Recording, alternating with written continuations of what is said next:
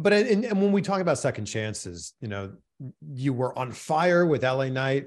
Max Dupri happened, and then LA Knight came back. And I'm curious what the conversation with Triple H looked like when LA Knight was allowed to come back as we know him now. Well, let me just go ahead and say this. I'm pretty sure I was fired, and it just hadn't officially happened yet. But without getting into too many details, some things happened.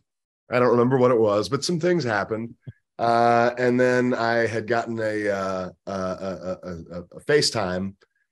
Hey, we want to keep you around. We want to do this, that, whatever. And okay, cool, good. So somehow I'd been saved from being thrown off the cliff.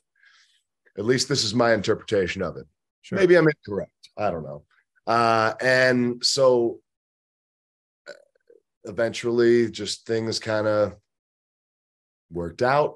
And I think that maybe some of the testament to why things are working the way they are and the people reacting the way they are is because one of these was not me and I didn't know who it was.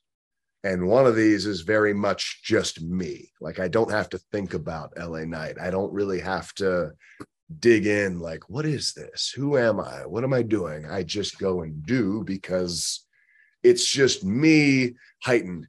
You and I have been to a party together. I think you've been to one of my parties. I am a heightened personality at the party. So like, to me, my personality on TV it's an amalgamation of me at a party and me in an argument. And when you put those two together, you've got LA Knight.